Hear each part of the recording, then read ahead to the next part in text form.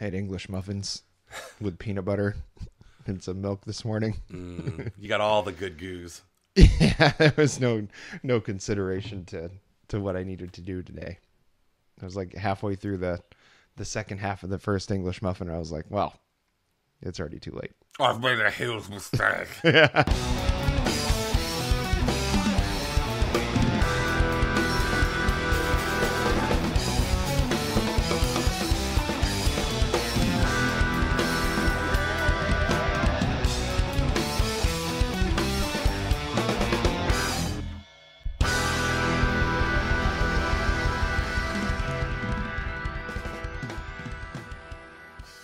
Hello, welcome back. It's week 73 on Out on That Line. I'm Geoff with my co-host Alex. As always, Alex, how you doing this week, buddy? I'm feeling goofier than a pet raccoon today, Jeff.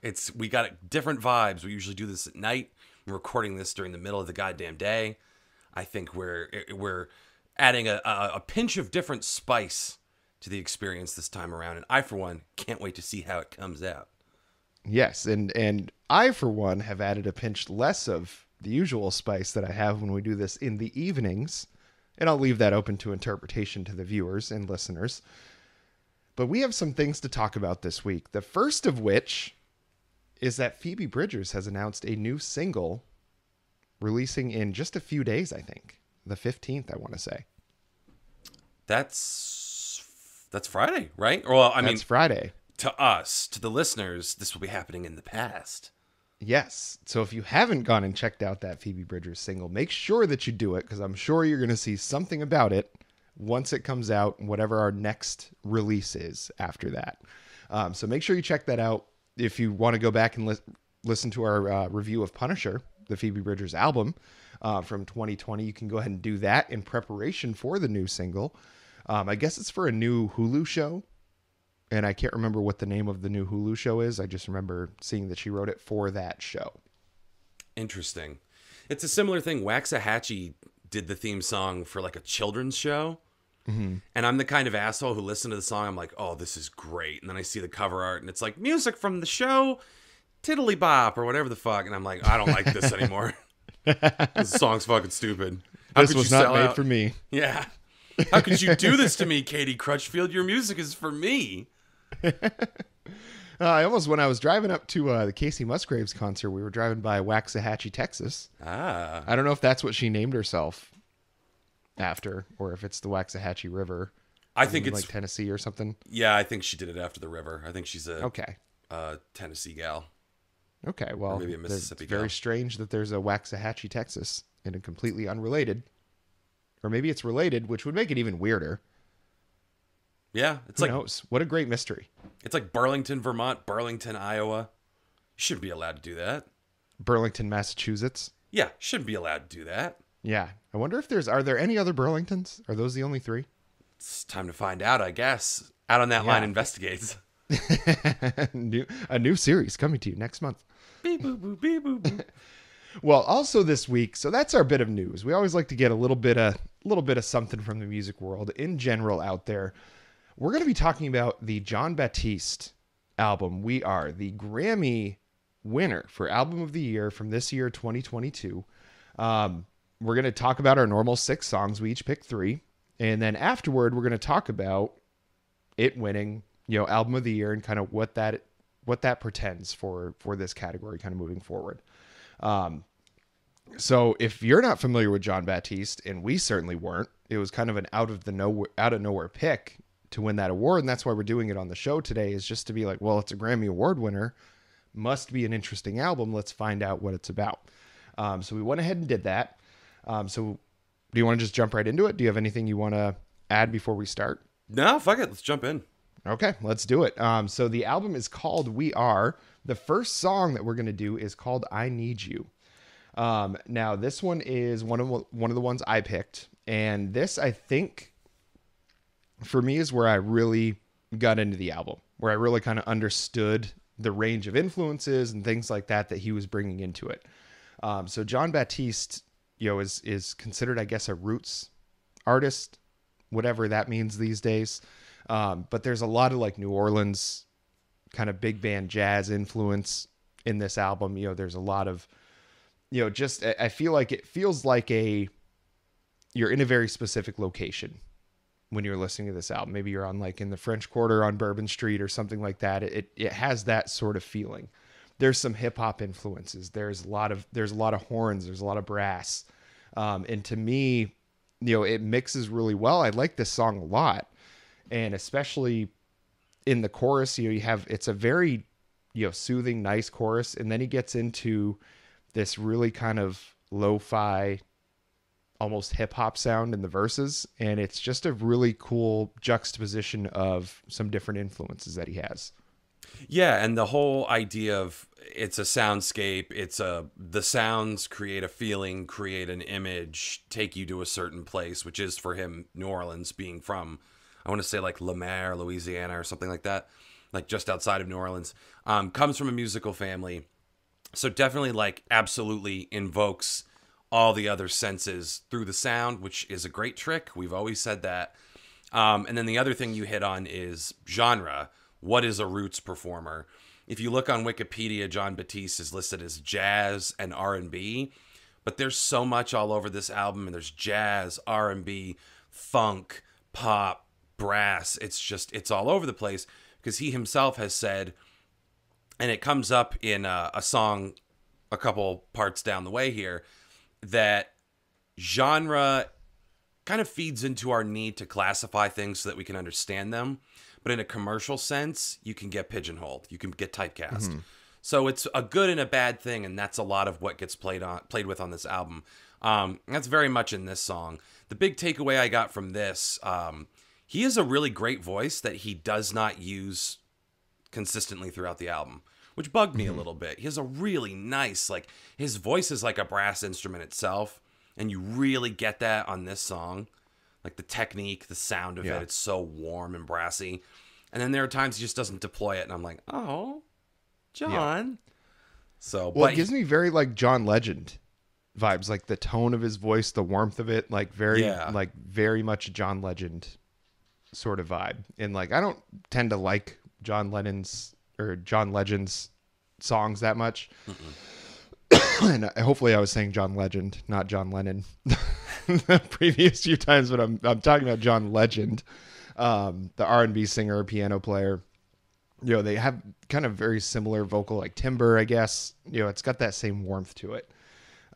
So that was very accessible for me, because I always enjoy that when someone's got that soothing of a voice.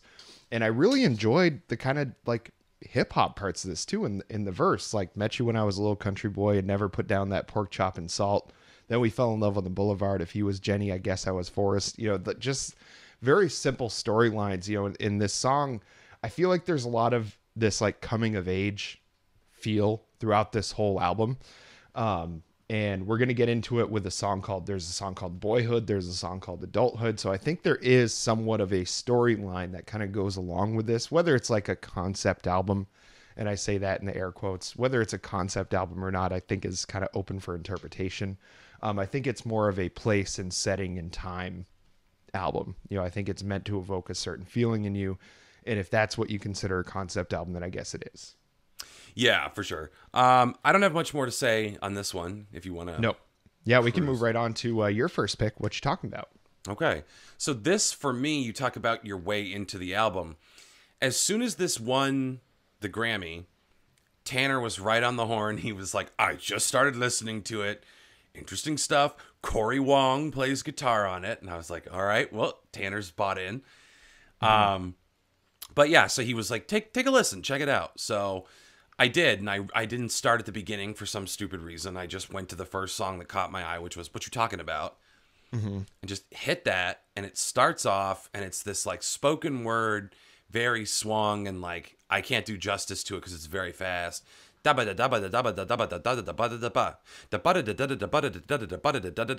I was like, okay, so this is like some weird kind of spoken word jazz stuff. This feels very on brand for the Grammys to reward this. But then as it goes on and on and on and on, the song like really starts to transform without you realizing it. And then all of a sudden you're in it. Its energy level rises. The instrumentation around it rises. And then when I looked at an interview with Jon Batiste, he was talking about that whole question of genre. Like sometimes you can get hemmed in, and sometimes it gives people a helpful roadmap for what they choose to listen to. So he intentionally was like, I call this punk video game jazz rock. So I think that's apt because there's like a 16-bit solo towards the end where he's like, and he just basically ends the song on that. So it's interesting. It's definitely a hard song to pin down, but not like unlistenable like Captain Beefheart. It was just interesting. I think especially when it got to that like 16-bit sort of solo at the end. It was kind of I don't know. It was not something you expect, especially this deep into the album when you think you've kind of got a handle on the sounds you're going to be hearing, the instruments you're going to be hearing, and all that. And then you hear that start, and you realize that there's no like limit on the influences that he's going to be pulling from. There's nothing that he doesn't think is worthy of being in the song if it sounds like what he needs it to sound like. And I think that's a really cool thing because you would never expect a sound like that to be a part of a song like that. So I think for him, especially, you mix in that hip hop and that, and I say again in air quotes, that roots music. So probably his roots, that New Orleans sound. And then you mix in video game music with that. It's just a weird combination, but somehow works extremely well. Yeah. And he himself was like, working through the music industry, especially as a black artist, it does kind of feel like every level you complete, the next one's going to get harder and it's going to have a bigger, badder boss, which is kind of what this song does, like almost line by line, definitely verse by verse, but almost line by line. And then you have the thesis statement, I never been jailed, I never been popped, I never will have the message of Pac, may never have the voice that you rock, but I dare you to call me and tell me to stop, which is essentially saying right there, I don't care if I'm not a rapper, I should be able to do a rap song. A country artist it goes back to the Lil Nas X thing. Like, you're really gonna ice Lil Nas X out of the country category. It's a country song. Old Town Road was a country song with a rap spine. So you're really gonna disqualify it? Like, you're kind of telling on yourself there. So, and that, again, speaks to those hoops that get created for artists within genre. So, I like this song specifically as like the thesis statement on the album, despite the fact that the album was about much bigger and different things than just like, don't put me in a box. But this is what I think resonated with me the most. Not the best song, not my favorite song off of it, but I think my brain picked it first for some kind of hokey spiritual reason to suck me into the album itself. Yeah. I think it is a good representation of what the album is. So I think it is a good pick. But I will just say as an aside, the things that we have, that there's two people that have something in common here. You're talking about Lil Nas X getting a lot of shit about Old Town Road and it not being a country song. And then you have Jon Batiste wanting to do a rap song and getting told like, no, you have to stay within your genre. You have to stay within these parameters. There's country artists using hip hop backbeats like crazy now, like crazy. I mean, there's even, and I don't think she's doing it to like appropriate anything, but even on that Maren Morris album we just did, there's some stuff that's not a typical country backbeat to it. And it seems like there's the people getting told that they have to stay in one genre and one lane. They have something in common that those other artists don't have in common. And I'll let you draw your own conclusions about that. And I don't think it's going to take you long to get there when you understand the kind of things that we're talking about here. So we can just move on to Boyhood. The first, and I'm glad we picked these two that we're going to do back to back, because I think this is the most representative of the growth on this album is between these two songs. So Boyhood, you get a lot of lyrics like, when Pop Pop wouldn't give me ends, Grandma was an ATM, buying bubblegum and M&Ms, I just had to rot my teeth out, basketball under the treehouse, too short to catch a rebound, maybe that wasn't my calling, but you could still see me ballin'. It's just very much these pictures of childhood, these things that, he may or may not have done in his real life, but, are representative of a lot of people's childhood. So it's fitting to be in this song. I think for this, it's, he's talking about being a no limit soldier, talking about listening to rap music and that very Southern rap music. What was it? Master P and No Limit Records. I don't know if people remember that era of music, but that was when like Juvenile was out, when the South really took over hip hop for the first time. Clearly that was a big influence on him, because there's hip hop influences throughout this entire album. And I think the acknowledgement of that and understanding the throwback to his youth and the first time he heard those things, I think this song is great. This song is like a movie. It's like Stand By Me or The Sandlot. It's those movies where you can watch them and it takes you right back to your childhood. And that's exactly what I think this song probably does for him. Jeff, that's exactly correct. It is a movie. It does. It creates a feeling with a sound. And that's one of my personal favorite things that these songs can do. If I have a criticism, it's that it's very produced and packaged, like all of the instrumentation came out of a computer, until we get to the end where that New Orleans brass like really gets injected right up the center. But it's that kind of like thin drum patch kind of thing for a while that I'm not like, well, this makes it a bad song, but it does. I personally don't love it. I think it works for the subject matter because he's our age. He's a little older than us. And that was the kind of music that was coming out then. You know what I mean? Yep. We weren't listening to, Neil Young and Crazy Horse, Live Rust.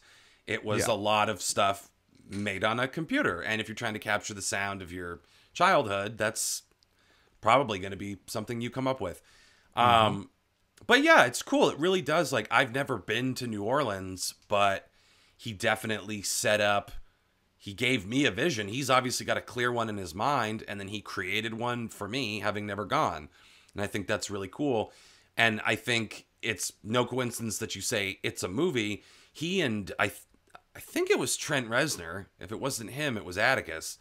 But they wrote the score to the Pixar movie Soul, which won an Academy Award for Best Original Score. Yeah.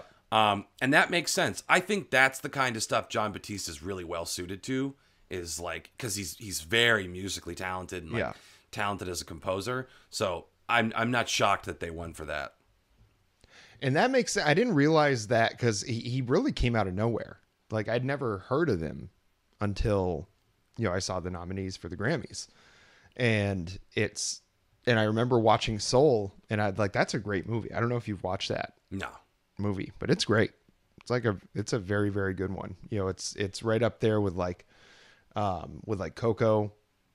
It's not like a little fluffy kids movie. Obviously it's made for kids, but there's a lot of themes in there that are very resonant with adults as well. Just, your purpose as a human, what you think you're meant to be doing and how far you can push that. There's a lot of things in it that make a lot of sense no matter what age you are. So it makes sense why he, I think, had some buzz about him, because like the people he was against, and again, we'll talk about this at the end, the people he was against for that album of the year were no slouches. Right. Those were some of the biggest artists in the world right now. So he was right up against it. So we'll move on to adulthood. This was one of your picks. Yeah. So like you said, I'm glad that we have the juxtaposition of boyhood and adulthood, because it really is the dividing point on the album. So you have like, boyhood is capturing a lot of feelings and images and sounds, and it's largely like unburdened with a lot of consciousness, which is not to call it like a dumb, brainless song, but you definitely get the sense of a little kid shooting hoops and eating M&Ms. Great. We've all been there. That's very universal. Adulthood is where the album kind of like starts to turn inward and get more personal. And I think it's a result of, as you grow up, you achieve a higher consciousness, you become more aware of growth and change and the need for it and how painful it can be. And relationships are the big thing that make us grow and learn. Your romantic relationships, your relationships with your parents, your relationship with your mind and your body, with bosses, with coworkers, with friends, like everything is motivated by relationships. They trigger it. And this one, to me, is a romantic relationship in the context. And I think no coincidence that the vocals are, if you close your eyes and didn't know it's Jon Batiste, you might be like, ooh, D'Angelo's doing something really interesting on this song. Classic D'Angelo vocals and those like accompanying harmonies. I mean, that's a hell of a compliment. Oh my God, are you kidding me? Abso-fucking-lutely. Brown Sugar on white vinyl was one of the first albums I bought when I started collecting vinyl. Yeah, that's a hell of a compliment. Yeah, it's, you know, and as we'll talk about in the last song we're going to talk about, you can learn, everybody, I think, no, this wasn't your senior quote. Your senior quote was, "We must believe in luck, for how else do we explain the success of people we don't like?" Yep. Do not ask me how I remember that. Because it's a great goddamn quote, Alex. Jean Cocteau. But then I think I've heard you say another time on some other thing, maybe it's your Instagram tagline or something, everybody you meet knows something you don't. Yep. Which is true. Instagram. Yep. And I think that is why, like, I hear D'Angelo, I hear Thundercat in this song. Throughout the album, you hear Stevie Wonder, Prince, James Brown. There's like so much influence in this, but he doesn't try to hide it, and he's not just jacking it. He's like, hey, I learned something from this. They're doing a cool thing. Wu-Tang did a cool thing. I incorporated this. John McReynolds did this. I incorporated this. And I think this is one of those songs where he's like, okay, who does Quiet Storm R&B with a nice little funked up beat better than D'Angelo? So that's what we get. The thing I don't like is the little Hamilton rapping that he does, for as much as his voice is really nice. Yes. When he does the Lin-Manuel Miranda where he's going like this and everything, I'm like, I controversially hit my limit with that after listening to Hamilton many times. So I don't really want to hear anyone else do it. I don't think that's controversial anymore, my friend. We're friends with Tanner. I think the worm has turned on Lin-Manuel Miranda. Has it? I think there's a lot more of a sense that he's a cheesy ass guy now than there had been in the past. He is fucking corny. I'll give you that. I have nothing against him as a person, but he's pretty corny, and Hamilton is pretty corny. The beautiful moments in it, I maintain, are still beautiful, and I don't want to become a cynic who's like, it's fucking stupid. But the more you listen to it, the more I'm like, it's kind of corny. Yeah. The corny parts of this are really corny. The funny ones are fun. The beautiful ones remain beautiful. Like the end of it, great. But yeah, time has not been kind to Hamilton in my critical estimation. But they don't build statues to critics, Geoff. Not yet. Not yet. Not yet. But I think they literally have, there's a statue of a critic somewhere. Oh, I'm sure who was it that said that? Was it Charlie XCX that said they don't build statues of critics? Oh, I don't know. I've just heard that everywhere. There was some pop artist that just said that, and someone like tweeted at them, actually, and there's literally a statue of somebody like sitting on a bench that was like an art critic. It's probably like Roger Ebert's hometown. There's probably a picture of him sitting on the bench like he's, at the movies. Yeah, it's I think it's in France, actually. I think it was like a French critic, but it was like somebody was like, it's a very specific example, but yes, they actually do build statues of critics. So fuck you. Yeah. What did you think of this song? I just went on a big tangent. I liked Boyhood more. I think just because, I don't know, it was more relatable for me. Because I think, as you grow, like being an adult in the South was a lot different than the experience I had being, a young adult in the Northeast, so there was stuff that I couldn't relate to, but on Boyhood, shooting basketball, like shooting hoops under the treehouse, like that kind of stuff. That was all stuff that we did. That was universal childhood stuff. So I think just simply because I related to it a little more, I liked Boyhood a little more than Adulthood. But like, I think Adulthood ended up being like one of my least favorite songs on the album. That's why I picked Boyhood instead, but I felt like one of them at least needed to be represented. I don't know. I don't have a lot of good things to say Yeah. about this song. It's just, it is what it is. I think he always sounds good. It's just I didn't find much in this one to like really sink my teeth into. No, and it's more like he even admits that's the dividing line on the album. So like the juxtaposition is important. I found a lot to like on this. I think we're opposite, where I wasn't as crazy about Boyhood, nor was I like super over the moon about this, but between the two I was like, I like that there was, live instrumentation. We've got that chubby bass. The organ that's fleshing it out is really nice. It's very simple, but it gives a lot of full body. It's a very relaxed and upbeat song that I think suffers from that up until the end. It's very languid, and there's something to be said for a song that takes its time and isn't in a hurry. But this started to get a little repetitive, but then right at the end there was this big infusion of brass from the Hot 8 brass band. And it was kind of loose and sloppy. Like the trumpet was hitting some notes that I was like, whoo, you barely got that back in the right key at the end. That when they brought it in with that at the end, I was like, okay, now we're back to something that I really enjoy.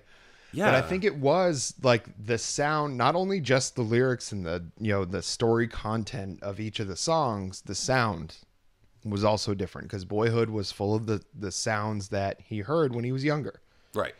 Talking about being, a no limit soldier, the hot boy for the 2020s, it's like that, a play on, I think it was Juvenile that said like hot boy for the 2000s or something like that. But it's, the sounds, I think it was a really clever thing. The sounds are even different, from Boyhood to adulthood. Like Boyhood is the stuff he listened to when he was a kid, when he was in his real like rebellious stages. And then adulthood is where he gained an appreciation for the influences that have always existed around him, and understanding what those meant to the world around him and the people that came before him. So I think it shows a good representation of that. But again, just based on the sound, I liked Boyhood more still. Yeah, that's fair. Yeah. So the next one, Freedom, is my last pick for the album. And this one is just a jam. Like this was the jammiest jam on the album for me. Just the way it kicked in, it was a full on dance beat the whole way through. And it's when I move my body just like this, I don't know why, but I feel like freedom. I hear a song that takes me back and I let go with so much freedom. It's just a release, I think is what this song is about. So freedom, not only just, legally, whatever, freedom as in your soul, your ability to just experience things as they happen without restriction. And I think that's the idea behind this one. And I enjoy it. I enjoy the sentiment behind it. Musically wasn't my favorite, but I didn't detract enough from it for me not to like this song. Yeah. And yeah, I guess that's kind of where I'm at with this one again, where it's like, it's not bad, which is faint and damning praise, because it's not. Again, he is a really talented composer. In terms of the sentiment expressed, I can't add much more to what you said, which is just movement by its very nature is freedom. If you're not pasted to a wall, you can move your arm. So movement is freedom. Dancing is freedom. Music is freedom. It's like a nice, simple idea. I have no problem with it. It's not like the deepest sentiment. I mean, I think, what was it Chekhov said? Generality is the enemy of all art. So this isn't a very specific song, but I'm not sure I agree with Chekhov on that every fucking time, especially not in music, because you don't want to get so on the nose that it becomes pedantic. Yeah. But in terms of like being this is only concerned with being a free dance song, and he's doing some James Brown shit with the vocals, which I really love. I like when his voice is on point, when he reaches deep into that bag and he's like, I'm going to use my voice. I love it. When it's a lot of the talking stuff, I'm like, okay, it's a nice contrast, but you've got so much under the hood I really want to see. Other than that, like, it's structured like 8-bar blues, but it's soul, but it's pop, but it's brass. It's again, freedom. It's generic and stylistic freedom. So it works. Other than that, I'm not sure I have too much to say about this song. Yeah. It gave me very similar vibes to Happy by Pharrell. I can see Like that. that's maybe like musically, maybe not so much, but just the idea of it, where it's just a little marshmallow fluff song. You know, it was very pleasant, and I was like, okay, I've listened to this whole album. I got to pick something, and that was the one that I was like, it's the most pleasant one left. So that's what I'm gonna pick. But we can move right on to the last pick from the album. This was one of yours. Show Me the Way. Yeah, we talked earlier about anytime you're looking for creative inspiration, just look to your forebears. And that's what this is. It's an homage to creation, art, entertainment. There's, not to use a loaded term, but there's some lip service paid to the way that social commentary is linked to entertainment. It's therefore perfectly reasonable to use art as instruction. Again, if I'm just going to be pretentious and dig into the bag and quote a bunch of dead white guys, I think it was Virgil that said, the goal of art is to please and to educate. So I think that's some of the sentiment here. Like, yeah, you listen to a song, you love it, but you can also learn something from it. And whether that's just how to structure a song or, you know, about the cultural context in which the song was made, there's something you can learn from it in many different ways. So I like that idea. It's God, there was another artist we did a while ago who's doing that same thing. It might have been St. Vincent shouting out like Joni Mitchell and all those people. Just the people who influenced you. So Show Me the Way is kind of like an homage to influence. Again, I hear more Thundercat. I hear George Benson. There's this like very breezy funk in this. Zadie Smith, the writer, apparently does some vocals on this. That's fucking wild. It's funky. It's dreamy. It's got a good guitar groove. Again, it didn't blow my hair back, but I liked the idea of it. Yes, and I think that's the perfect way to put it, because this is not the kind of song that I'm ever going to go back to. You know, because it doesn't have like, I can appreciate hearing him express, you know, because you can hear all the influences and stuff throughout the album. You can make your own conclusions about who it is that he's influenced by. But now this song, he's telling you exactly who it is. So that, you know, if you want to go back and listen to those people, be like, hey, this is where I got this sound from. This is who it is. So he's giving you the information to go back and listen to those things. But there's not much else that he's saying in this. That's it. It's a bunch of name dropping. You know, it's very pleasant to listen to, but again, not one that I'm going to really go back to. There's a couple others on the album that I probably would way before this one. And I think that kind of speaks to the whole album for me. Is like, would I really go back to it? And I don't think the answer is yes on this one. I'm with you on that, Jeff. I don't, this has like very low re-listenability factor for me. But what's crazy about it is it's good. It's well made. So when I say it's good, he's a talented composer. I see it. I guess he's the house band leader for Colbert, which was news to me because my friend works for Colbert and never shuts the fuck up about it. So I'm really surprised. He never misses an opportunity to be like, Steven said the funniest thing today. I'm like, the comedian said a funny thing? That you don't say.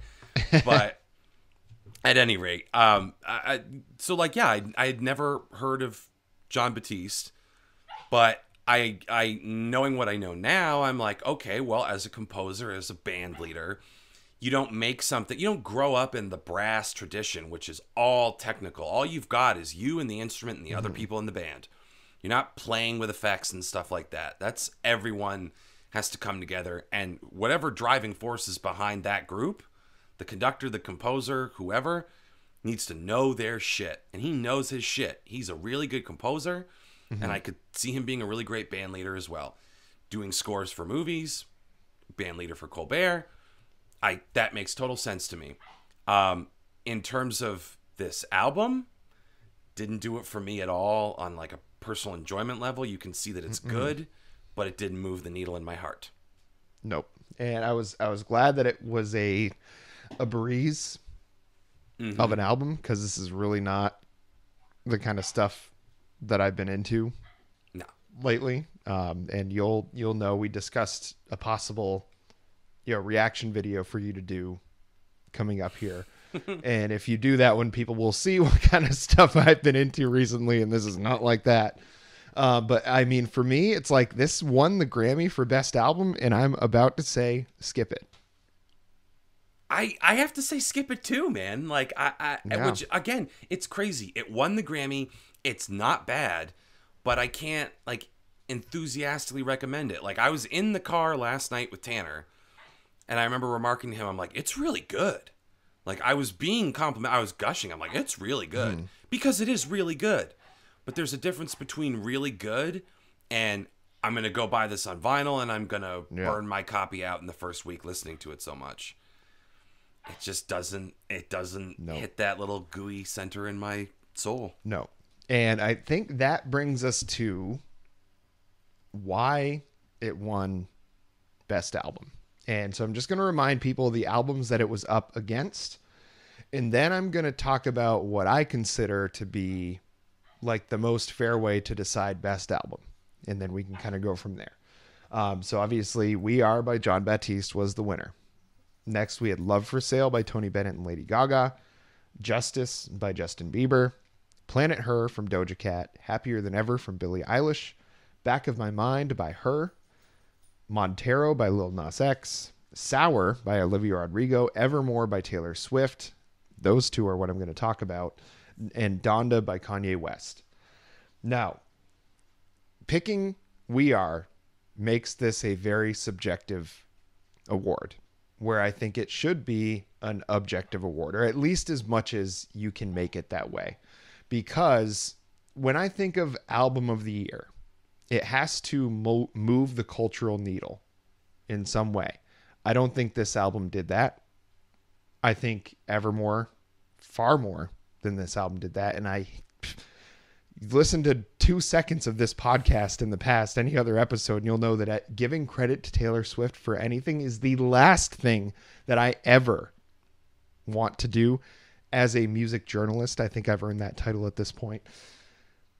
And also Olivia Rodrigo for Sour. I mean, that album took over the planet. So to me, like, you have to be somewhat objective when you're deciding these type of awards. What moved the cultural needle the most?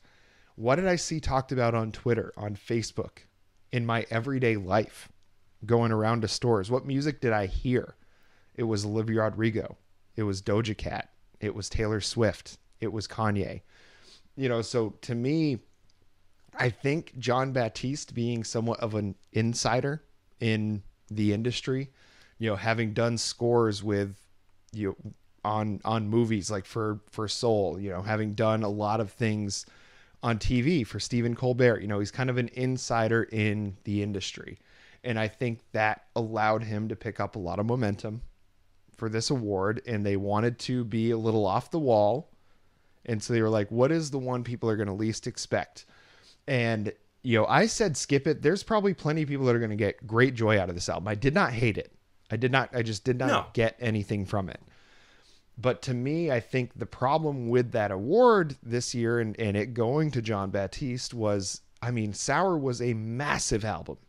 Evermore was a massive album. Taylor Swift is going to go down in history as one of the biggest artists of all time. And Evermore, all of her fans said Evermore is one of her best albums ever. And she's come out with a lot of them. So it's like, to me, I'm like, I feel like there's a disconnect between what I think should be the criteria for that award and what actually ends up being that criteria. Well, I agree. And I agree first and foremost with this sentiment of what moved the cultural needle, what moved the culture forward. Nobody fucking knew this album existed until it won. Mm-hmm. He got a 980% increase in streams after the win. Good for him. Good for him. But I agree. It should be more. It should be less about like what the voting academy's motives are. Suspend your personal biases, whatever they may be, and go, okay, out of these however many albums were nominated, which one of them kind of pushed the conversation forward in a way? You have to be in the conversation to have done that, which Jon Batiste and we're not. To me personally, if I'm going to take an objective view from the parameters you said, it's a double-edged sword by my reasoning, but I would give it to Billie Eilish, Happier Than Ever, because to me it's like Billie Eilish came on the scene as this like mumbling, satanic, green-haired, black goo dripping out of her eyes teenager, and we'll never understand the Zoomers. What the hell are they doing? What is this shit? It went from that to, in her next album, she kept the core of who she is, but made this evolutionary leap because her entire generation is growing up so much faster, and it's like a lot of growth. It's like that Shyamalan movie, Old. The Zoomers are like forced to grow up so much at like such an accelerated pace, for better and for worse, to get ready for this world. So the people that you love artistically are along for that ride with you. So if you were 17 when Billie Eilish was 17 and she came out with You Should See Me in a Crown and Bad Guy and all these other things, then you're imprinted on her. You're on a journey with her. So if you're watching her move her sound forward as she moves forward in life at the same pace you're going, I think that's a profound thing to watch an artist change that much while still being herself. Like I said, when it's a double-edged sword, if you want to talk about like an artist experiencing profound change while remaining themselves, by that same logic, you could give the award to Donda, which I would never fucking do. But Billie Eilish also like hasn't turned her personal life into a sideshow. So if I'm looking at purely take the stunts that Kanye did out of it, if I'm looking purely at the music, at the album, at what this person did, for me, it's Billie Eilish. I hear the argument for Planet Her. I hear the argument for Sour. To me, it was Happier Than Ever. So again, all of that is to say, I support your argument that this Jon Batiste shit came out of nowhere. I don't get it. Yeah. I mean, the only bigger surprise for this winner would have been that Lady Gaga and Tony Bennett album, I think. Would have been the only bigger surprise for me on this one. And again, like, it sounds like we're trashing Jon Batiste. It's like, I just don't know, like, given who it was up against and what I believe that award should be about, then, you know, there's 4 choices here that are a better choice than that album. You know, and that's the thing. That's what I think we're trying to get at here, is that, you know, it's not just how quality the album is, because this, I mean, you can't listen to this and then listen to Sour, or listen to, if you're a Taylor Swift fan, listen to Evermore and tell me that this is a more quality album than any of those. You know, it just doesn't, I don't hear it in there. Maybe there's some deft thing they do with the music that us simpletons just don't understand, but I just don't think, if that's the case and it's that specific, why is this award getting, you know, why is it getting such a broad, one of the big awards, when to me there are much bigger albums and better albums that were up for this award? Well, if you have to be a galaxy brain music aficionado to, like, if that's the only way you can appreciate the award, then why have the award show? It should be behind closed doors. Why are you letting us dum-dums out, the penny stinkers who buy the albums? Why are we involved if we're not smart enough to understand your decision making? I'm kind of like dancing on the head of a pin here, but if I again am going to compare Billie Eilish and Jon Batiste, I look at Billie Eilish gets pigeonholed as it's sad girl crying on the floor music. Same thing with Olivia Rodrigo. People like very pejoratively were like, oh yeah, really revolutionizing the genre of little girls crying on their bedroom floor. And it's like, A, that was never Billie Eilish. There's an element of teenage heartbreak in Sour, absolutely, as well as a maturity-wise beyond its years. Billie Eilish was never crying on the floor music. It was weird. It was experimental. It was different. Then she took a step away from that, but still in her lane. So I would argue that watching Billie Eilish grow up before our eyes in the form of her albums is more impactful than some of the rationale that I've heard about this Jon Batiste album, which was like, oh, you know, his whole modus operandi is the fact that, again, artists to please and to educate, and it's so important, and like he's an activist, and I'm like, but there's not really any, like, his activism is a wonderful thing, and his music, he's really good at his music, but they weren't combined here. No. They're totally separate here. If in his heart he was like, I'm writing this from the perspective of, you know, whatever issue, it didn't come across in the listen to me. And again, maybe I'm just a dumb guy, but I didn't look at this and go, this is a culturally important activist album that has changed the conversation. It was a guy no one was talking about. And it's not like we discovered the album, like the people discovered the album against all odds. We were told this was album of the year. So again, not bad. He's not a bad guy. Nothing against him. But I'm really baffled by this decision making. Yes, I am as well. I think that brings us to pretty much the end here. I mean, we're at our typical time. I think that wraps up our thoughts about it. You know, I think this is one of our more interesting episodes that we've had in a while, strictly because, you know, so thank you to the Grammys, I guess, for presenting us with with some material to use here, because, you know, I think it warrants a discussion on what the criteria are for those awards, and, you know, if it's going to be a totally, you know, move the goalposts every year, then what's the point of the award at all? Right. You know, how, you know, so I think it needs to get out of the totally subjective territory where I think it's at right now, and move into as objective as you can make it. Come up with some criteria, some thresholds that matter. Because I think there were some albums in that category that met what those thresholds should be a lot better than this one did. But make sure you go check out our YouTube. I heard there's going to be something on there that's a little different than anything else we've done before. Well, by the time this episode comes out, everybody will be able to go to youtube.com/c/out on that line. Crushed it once again. Everyone will be able to go to our YouTube channel, where we've got our second episode of On the Record, where I was able to snag an interview with Sean and Eric from Phantom Airwave, which is a local band on the rise. They will have had their album release party at Arts Riot by the time this episode comes out. I would love to do a little review of that with you. Maybe that's our opening segment when we record our next one a week from now. I was assuming we were going to do when that album officially came out. I was assuming that was going to be on the show, because do you want to tell the people that they already have a connection to Phantom Airwave, even though they may not have known that they do? That's exactly correct. For those of you who don't know, the theme song that we were generously gifted for this show comes from the third track off of Phantom Airwave's album. It's a Phantom Airwave original from years back.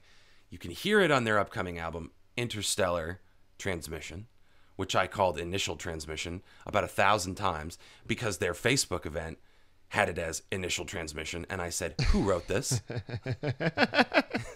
Now I will second guess. I have the physical CD, and I looked at it and I went, what? They just contributed to your spiral into madness. No big deal. Oh, big time Mandela effect. I'm like, I don't know what's real. But I've heard the album. It's tremendous. I'm biased. I love those guys, but it really is great. So go check out the video. Go see what they're all about. And you can, at this point, when this episode comes out, the album's on Spotify, Phantom Airwave, Interstellar Transmission. Go give it a listen. Yes, go check it out. Extremely talented musicians. Like a group of some of the most talented people that you'll ever come across when it comes to music. Was there anything else this week? I mean, we hit the YouTube. We're creeping towards 200 subscribers. Who would have ever thought? Can you believe it? I mean, that's awesome. And we just want to say thanks. Spread the word. You know, if you've enjoyed our content, you probably have some friends that do as well. Unless you have no friends, which might explain why you take in so much of our content, but that's neither here nor there. But make sure, if you aren't already subscribed on that YouTube, that's where you get everything. That's where you get all of our podcast episodes, all of our singles videos, all of our reaction videos, all of the on the record videos. We're doing a lot of stuff on there, folks. That's what I'm trying to tell you. So get on there, subscribe, hit that notification button, comment, tell us what you want us to talk about. Tell us what you want us to listen to. If there's anything that we've said that you disagree with, and I'm sure that there is, and maybe you love this Jon Batiste album, sound off in the comments. Send us an email, outonthatline@gmail.com. Send us a DM on Instagram, @outonthatline. Send us a DM on Twitter, outonthatline1. Wherever you want, we're accessible. We're meeting you where you're at. So tell us what you want to hear. And until next time.